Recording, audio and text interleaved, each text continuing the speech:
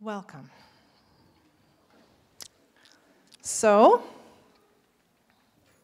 what do you think of our new digs? It is our third week in, and there are a few things left to figure out, but we've got coffee today, so this is good. Woohoo! But all in all, things are actually running quite smoothly, I think. I mean, we've still got a few things to figure out, but we're getting there. So I've got a couple questions for you to ponder this morning as we do this. As you look around this new place, how does it look to you? How does it feel? And what kind of potential do you see? The facts are, we are closer to the junior high kids we once served in Lawton than we were over at Lawton, because they all moved out. Ivor Dent, the new K-9 school, is right next door, right behind us, which means we are closer to the elementary school kids as well, which is exciting. We are also right down the hall from Beverly Daycare, where many children and their parents from our neighborhood come every single day. And as tenants in this place, we have the honor, Nathan and I specifically, of helping to shape and mold this building into what it will become. It's supposed to be a community hub in the end. So our ability to build relationships and share Jesus' love has changed from our time at Lawton, and the opportunities before us are very exciting. But our space here at Rundle is quite a bit different. Our physical foundation has shrunk. This gym is 20% smaller than the gym at Lawton, as I'm sure you guys have all experienced.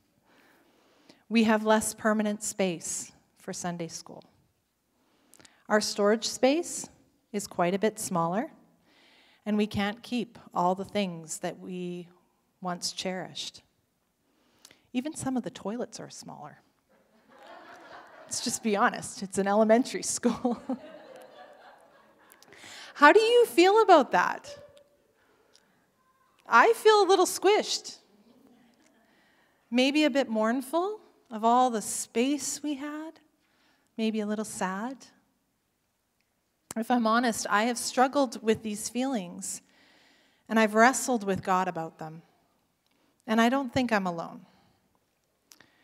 So today I'd like to share from my journey through this struggle, particularly about what God has shown me as I have sought his heart, and what he has shown me through you, many of you, from prophetic words and prayers that you have shared and lifted us all up with.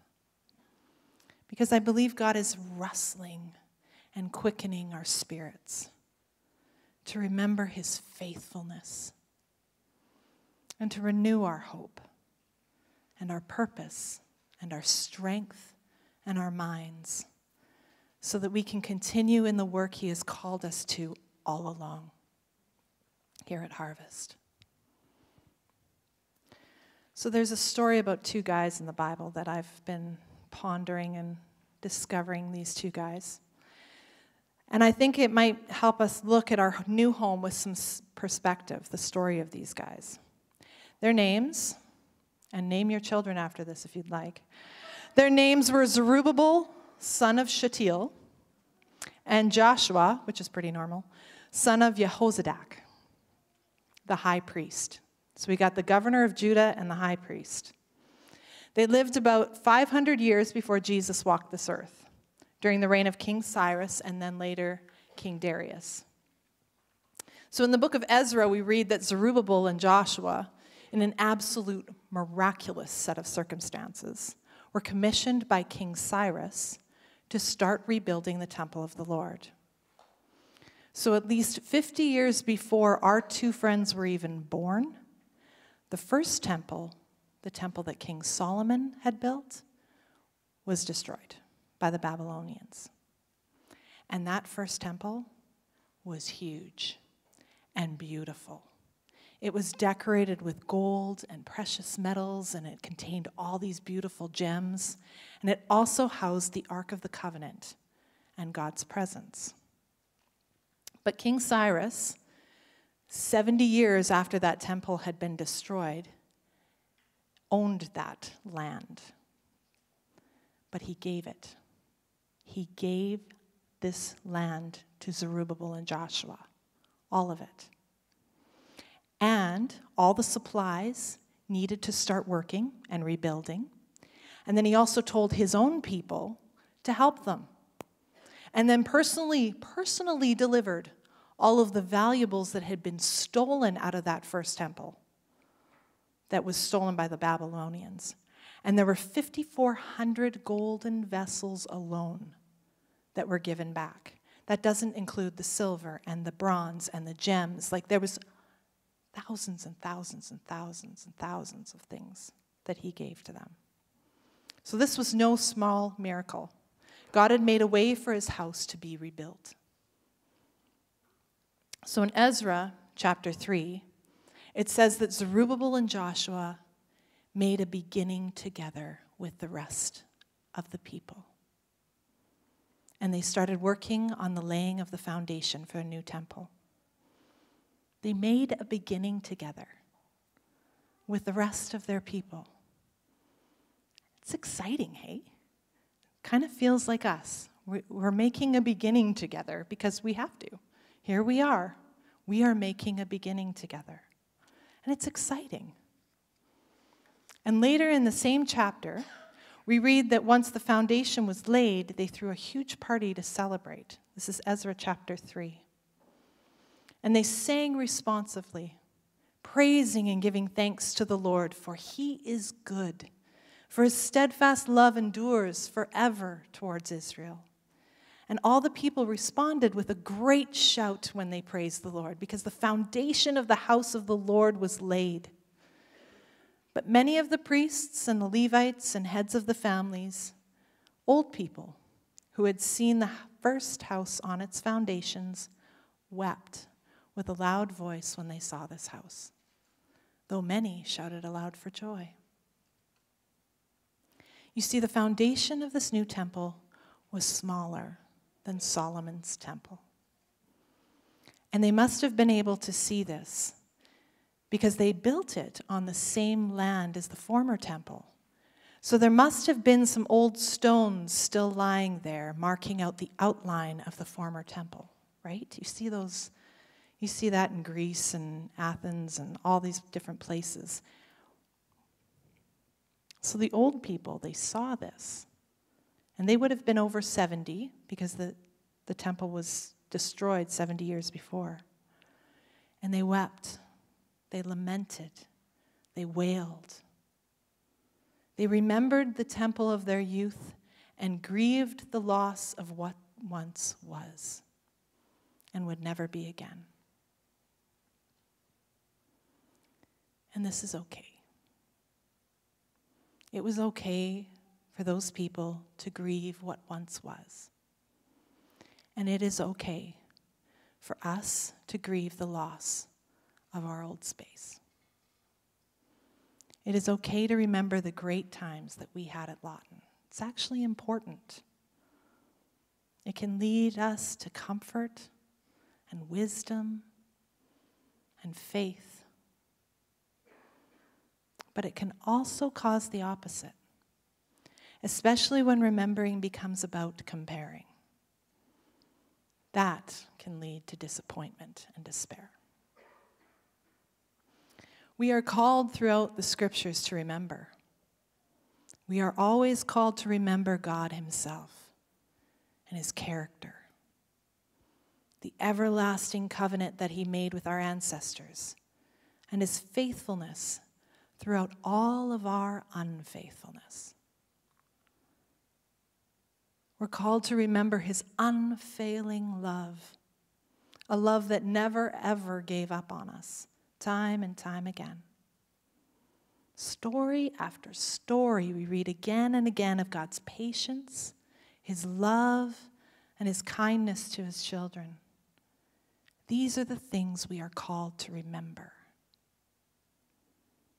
You see, the word remember in the Hebrew language carries with it a forward momentum. We are to remember in a way that cultivates faith and moves us forward. The old people in Ezra chapter 3 were more into comparison and nostalgia.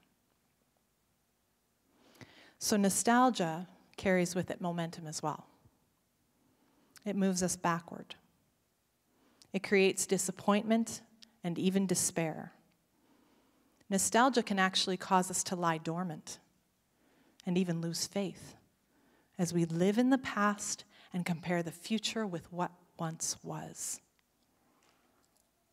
The author Mark Buchanan in The Rest of God describes nostalgia as expectancy in reverse. I love that way, that way of looking at it. Expecting things to stay the same, disappointed when change comes, and never fully satisfied with any new outcome. Expectancy in reverse. So what's scary is in this story, the old people took the young people with them down the road of nostalgia. Because we read in the book of Haggai, which is where I'm going to settle in my story here. We read in the book of Haggai that 19 years after that foundation was laid, it looked the same. There was nothing but a foundation of rocks and probably a myriad of weeds growing over top. Nothing more had been done. So the question is, what were these people doing all that time? The Lord speaks to the prophet Haggai, and he shares this with our two guys, Zerubbabel and Joshua. He says, "Thus says the Lord of hosts, these people say that the time has not yet come to rebuild this house, the Lord's house." And then the word of the Lord came by the prophet Haggai saying, "Is it a time for you yourselves to live in your paneled houses while this house lies in ruins?" You see, the people had gone ahead and built nice, cozy homes to live in. They even spent time doing lovely carpentry and paneling their living rooms. And I hate paneling, but apparently that was beautiful back then.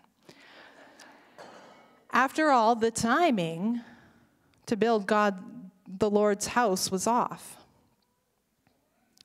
Maybe because they figured he hadn't said much lately. So he must have wanted them to chill out for a while and furnish their houses. And trust me, there is nothing wrong with building a decent home to live in and furnishing it. It's okay.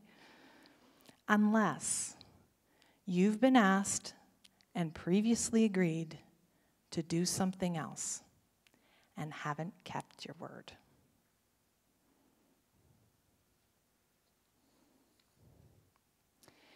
In my experience, there are 3 different reactions, generally, of how the people wait and transition. There are people who stand still,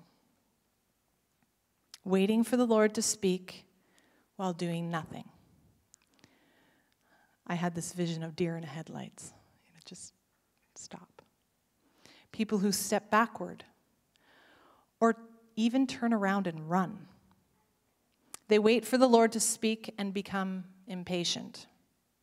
They lose hope. They lose their sense of purpose. And eventually they give up on God's promises and maybe even lose faith in Him altogether. And then there are the people who continue to walk ahead, one foot in front of the other. They wait for the Lord to speak, and while they're waiting, they continue to do the work of the kingdom that lies before them to do. Now, at first glance, it looks like the Israelites were standing still doing nothing. But looking closer, God points out that they were actually going backward and heading in reverse. In that season of transition, they were most likely plagued by disappointment. The temple hadn't turned out the way they had hoped. The foundation was small and unimpressive. They had lost the ability to envision what God had in store for them and to trust him with the details of it all. They had lost vision and hope and purpose.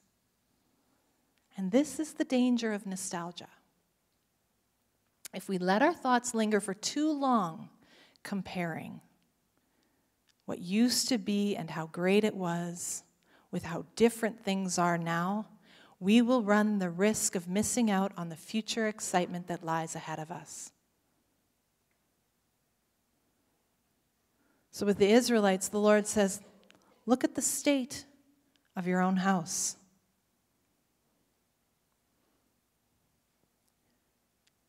He said, consider how you have fared. You have sown much and harvested little. You eat, but you never have enough. You drink, but you never have your fill. You clothe yourselves, but no one is warm. And you that earn wages to put them into a bag with holes. And in verse 9 he says, you've looked for much, and lo, it came to little. And when you brought it home, I blew it away. Why, says the Lord of hosts? Because my house lies in ruins while all of you hurry off to your own houses. God had spoken. He had told his people to rebuild his house, and they had chosen to ignore, become complacent with his instructions, and they had reaped the consequences. It sounds like their houses were pretty nice, but they were hungry, thirsty, cold, and broke. The Lord had provided for their basic needs. They weren't starving, they weren't dying, but they weren't fully satisfied, and they were not flourishing. Consider how you have fared, he says, in neglecting the instruction of the Lord. I think the way we react to our current situation has a lot to do with the state of our hearts, just like it was for the Israelites. We will either choose to stand still, turn around and start walking away, or walk forward. Or if I could be more blunt, sit on the fence, or choose apathy and coldness of heart. Maybe even turn and head in another direction away from the Lord altogether. Or we can choose to have faith and continue to walk that out in practical ways as we wait for the Lord to speak. There was a word shared in our prayer group that expresses this sort of forward motion. It was this: the Lord has called us to set sail with sealed orders. Or once upon a time, I watched The Hour of Power with Robert Schuller way back. And the only thing I ever really remember him saying was this one thing. I don't know who I'm going. I don't know where I'm going, but I know who I'm going with. And that has stuck with me all my life. I don't know where I'm going. Half the time I have no idea, but I know who I'm going with. Remember his character, right? So building a temple, not that I've ever done it, probably wasn't easy. I think about it, and there probably wasn't much of a quick reward going on or immediate gratification, because it would have taken a lifetime to see a finished product, and only if you were lucky enough to live long enough to see it. So why was a temple such a big deal to God? What's interesting is that the temple wasn't even God's idea. It was King David's. He loved the Lord, and he wanted to love him by building him a temple. But the Lord speaks to David in 2 Samuel. He says, "Are you the one to build me a house to live in? I have not lived in a house since the day I brought up the people of Israel from Egypt to this day. But I have been moving about in a tent and a tabernacle.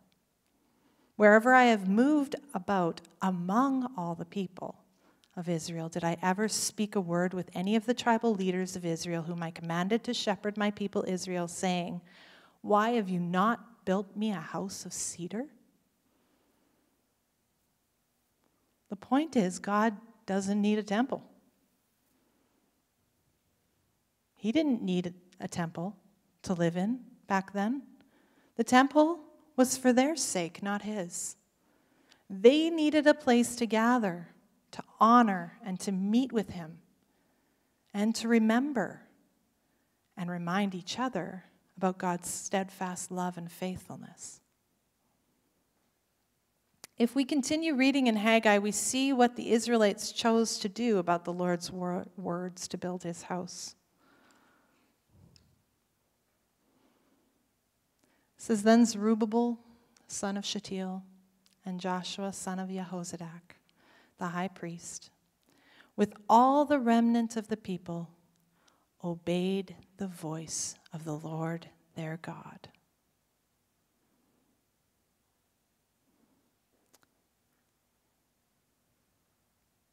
And then Haggai, the messenger of the Lord, spoke to the people with the Lord's message, saying, I am with you.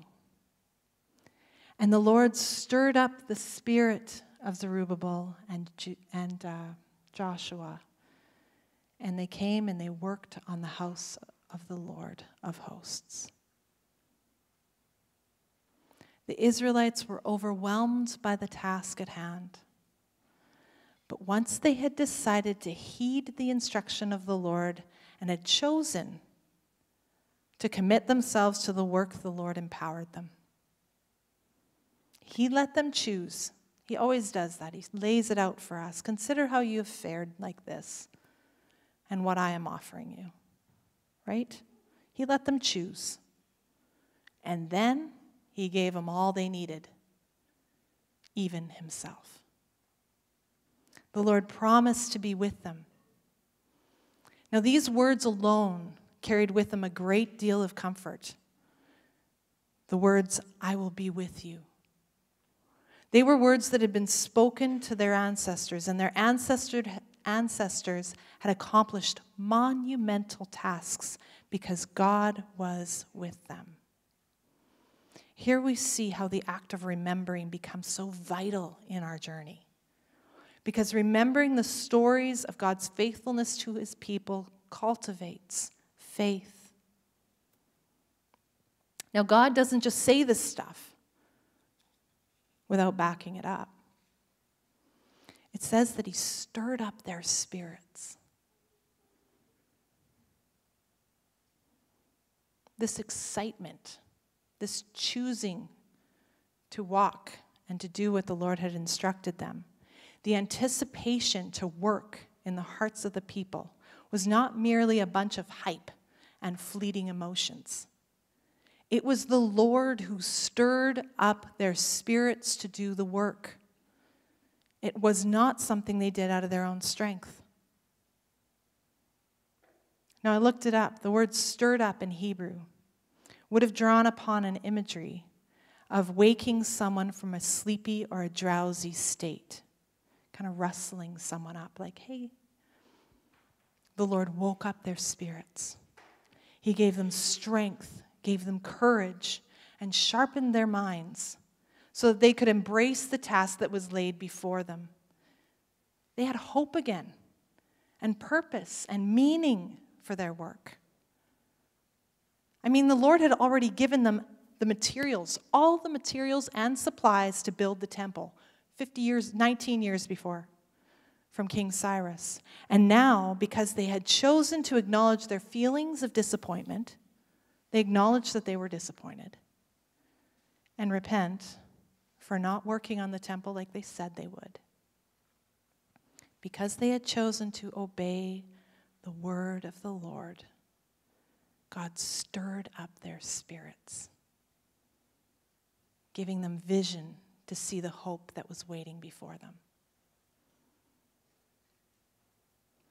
Now, I asked you to ponder a few questions earlier. As you look around, how does it look to you? How does it feel? And what kind of potential do you see? Because there is a task before us. We have been given a house to continue to build. Not a physical building with wood and nails, but a place for God's children, including us, to belong to his people.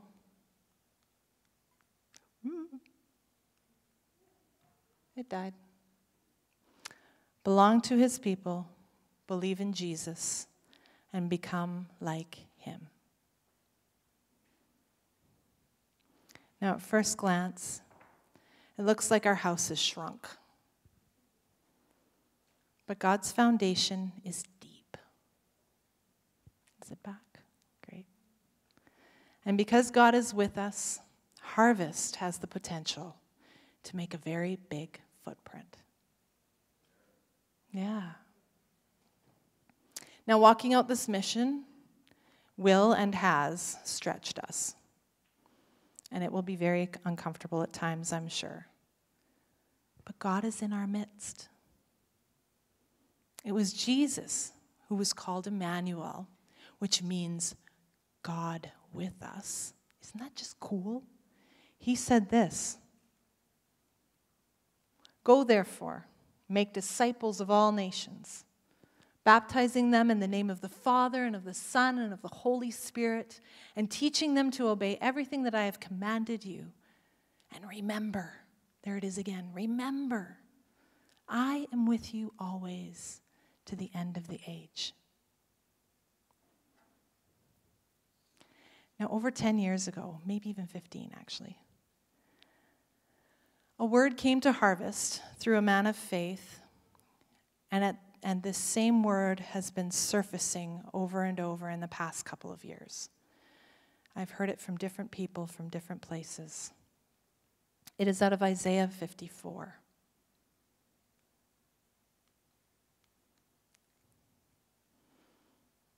"Enlarge the site of your tent, and let the curtains of your habitations be stretched out. Do not hold back. Lengthen your cords and strengthen your stakes, for you will spread out to the right and to the left, and your descendants will possess the nations and will settle in the desolate town." Our foundation is smaller in the natural, but I believe we are being called to enlarge our tent, to stretch out our curtains, lengthen our cords, and strengthen our stakes. I believe we are being called to reach outward, beyond ourselves, and even deeper into our community than we've ever gone before. We're placed right in it, you guys. Enlarging this tent and making room for others by allowing God to expand our hearts. And I believe we are also simultaneously being called to strengthen our stake in Jesus. Strengthening that foundation, holding fast to the one whom we serve, and never losing sight of him in the midst of the work that is set before us. Because before the move, we purged. We purged. Katie and I specifically purged. Everything we didn't need was purged from this house. If it either went to someone who could use it or to the dump. We also found things that we didn't know we had. Valuable things that can be utilized in this new space, which is kind of cool. Now, I believe God is calling us to clean and purify our hearts, as well as recover gifts that have been forgotten about or have been let lie dormant. It is time to prepare our hearts for the harvest, for the work of the Lord is at hand. Do not hold back on receiving all that God has for you. And do not hold back on giving all that He has given you to share. For the time has come to build. It's come again. The time for harvest has come. That was a word in our prayer group that came last week. The time for harvest has come. And God is with us. Jesus is in our midst. The Holy Spirit is here to lead and to guide us. And He will stir up our spirits and wake us from any place we are slumbering and renew our minds. We do not have to do this alone. For He promises to provide all we need to build this house. And He has given us all the materials we need to build it. In you and you and you and you and you. And He is with us to the very end of the age, if we choose to say yes and obey His voice.